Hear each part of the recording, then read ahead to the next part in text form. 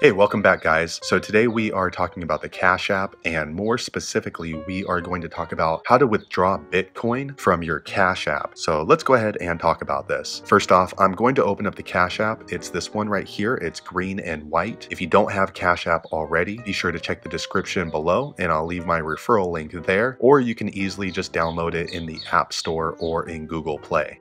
Alright, so I have Cash App open now, and this is the home screen. So just a brief overview what Cash App is. Basically, it is a peer-to-peer cash transfer system. So if you need to pay somebody for dinner or for the movie or whatever else you owe them money for, you can transfer money from their Cash App to your Cash App. It goes through almost immediately. But we're talking more about Bitcoin. If you don't know what Bitcoin is, basically it's an online currency used to store money or to pay for things, and it is separate than the Cash App. So what if you have Bitcoin in your Cash App and you want to transfer it out to a different wallet, or you want to send it to someone else's wallet? How do you do that? So it's pretty easy. All you want to do is, from the home screen, you need to go to the Bitcoin section. And how you do that is you click right here on the top left, this little button. So that's your profile icon. So it might have your picture there. For me, I just have the general circle. So I'm going to go ahead and click there.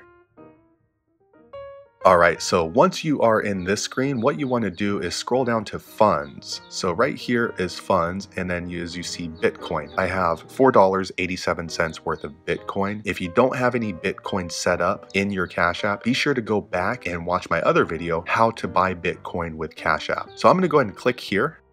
Alright, so now we are in the Bitcoin portion of the Cash App. So again, I don't have a lot of Bitcoin. I have $4.87 worth.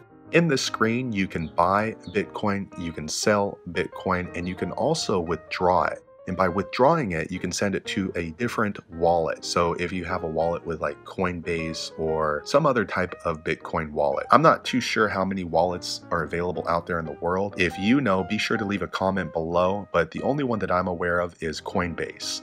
So right here at the bottom, you can see it says wallet, withdraw Bitcoins. If you haven't set up your wallet yet, be sure to go back and watch my other video, and it goes through the different steps that are necessary to set up your Bitcoin wallet in Cash App. I've already done that, so I'm going to go ahead and click on withdraw Bitcoin.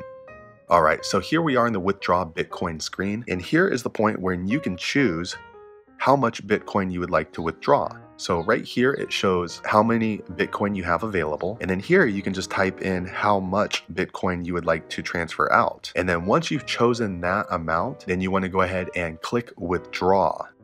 So this is the next most important screen. Be sure that you really pay attention to this, because basically what you're going to do is you have your camera that is attached to your Cash App. And with this, you're going to scan the QR code for the wallet that you want to send your Bitcoin to. So if you're sending it to a friend or you're sending it to a company, whoever it is, you're going to scan their QR code. Just be sure not to scan the wrong QR code, because once the Bitcoin's gone, it's gone. Another option is you can actually click right down here and click enter manually.